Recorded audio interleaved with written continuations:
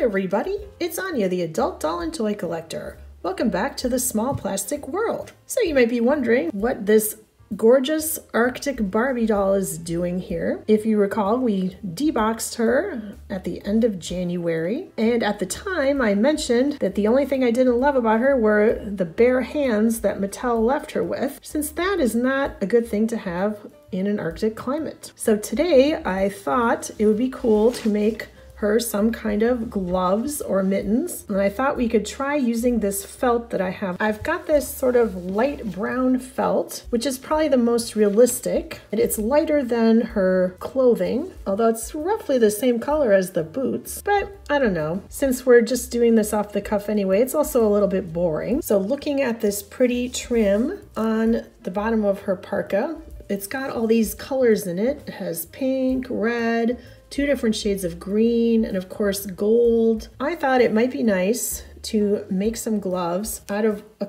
different color, and I settled on either green or red. And I think I'm leaning towards this green color. So before I get started, I need to mention that I have no idea what I'm doing, as usual. You all know that. I just like to do things to see if I can do them. So this isn't really any kind of tutorial, but of course, if you would like to follow it and try it out, please do. And let me know either in the comments or link to a video if you make one, because I would love to see the results. I am just making this up as I go. I don't have experience doing this. I have never made any kind of doll gloves or mittens or anything before. So we're just gonna try this out and see what happens. So the first thing we're gonna do is trace around Arctic Barbie's hand, and I'm just going to trace it on a piece of scratch paper. Then I'll be right back. Here is the tracing. You can see the fingers here. I'm calling them gloves because this is how they make Barbie gloves, but partially because of how tiny Barbie hands are, and partially because the hands, particularly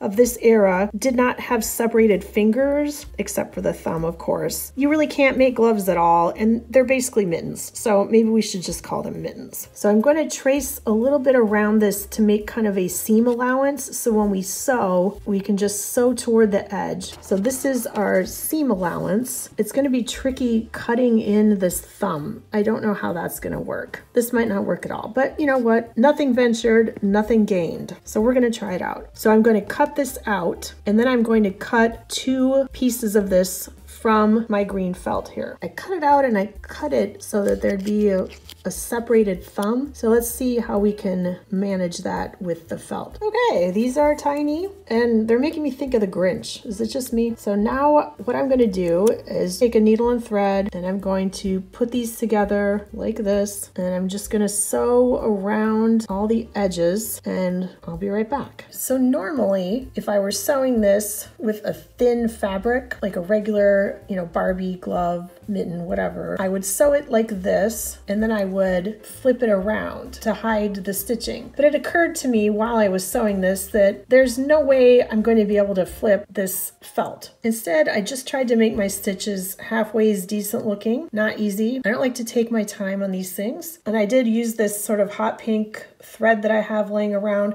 Public service announcement: don't use cheap thread. It's never worth it. Even if the colors are cool, you're always better off just paying a little extra for, say, white or something that you can use on everything. This stuff worked okay for this, but I've been using it just to use it up on some of these projects that I've been doing, and it just kind of knots on itself a lot, and it's just not great to work with, so just don't bother. But anyway, for this it's okay, and I thought pink would be all right because, as we noticed, she has pink on the trim on her outfit, so if it's visible, it's not too horrid. So let's try it on the doll and see how it looks. And if it looks okay, we'll make the other one. Epic fail! I didn't make the opening, this part, wide enough, so I can't get it on the doll because it's felt, so it doesn't want to stretch to fit her doll hand. So there's no way to even get her hand in there, but hey, we gave it a whirl. Instead of giving up, I'm just going to make this much wider, and we'll go from there. Okay, so I used this original pattern, which is, we now know, is way too narrow where the wrist would be. I made that quite a bit thicker, but otherwise just traced around the top. So the hand shape should be about the same, and I think the doll's hand will fit better. And I cut 2 pieces from the felt, so I'm going to sew these up and see if they work, and I'll be right back. With the much wider opening, let's see if this version works on the doll. It works. It fits on the doll's hand. I thought it was going to be a little too big, but it's not. Her fingers are right here and her thumb is in the thumb. Kind of looks like an oven mitt, but you know, that's okay. It looks better when you put the cuff of the parka down sort of over it and it kind of hides it. Maybe I should have made it brown though, but it's too late. Now I'm going to make another one so she has a matching pair, and I'll be right back. And here is our other glove, and here are the gloves or mittens on the doll. They do look better tucked up into the sleeve. I don't know, this green color isn't really working for me though.